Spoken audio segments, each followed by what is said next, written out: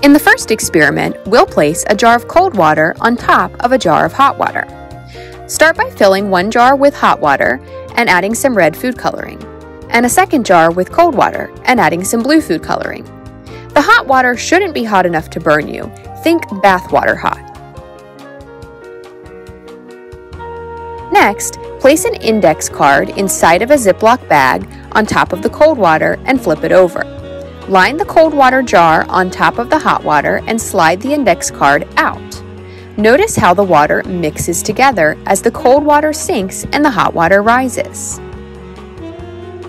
In the second experiment, we'll place the jar of hot water on top of the jar of cold water.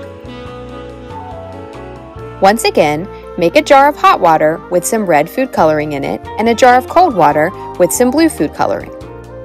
Place the index card on top of the jar of hot water and carefully flip it upside down, lining it up on top of the jar of blue water before sliding the index card out from between the two jars. Notice how the hot water and the cold water do not mix together. The more dense cold water stays down and the less dense hot water stays up. This heat phenomenon is how convection currents work. Hot matter rises to the top, where it cools and sinks back to the bottom to create a circular motion or current. A good example of a convection current is the up and down circular motion seen inside this lava lamp. This video was created by LaFountaine of Knowledge. For lesson materials that go along with the video, be sure to check the link in the video description.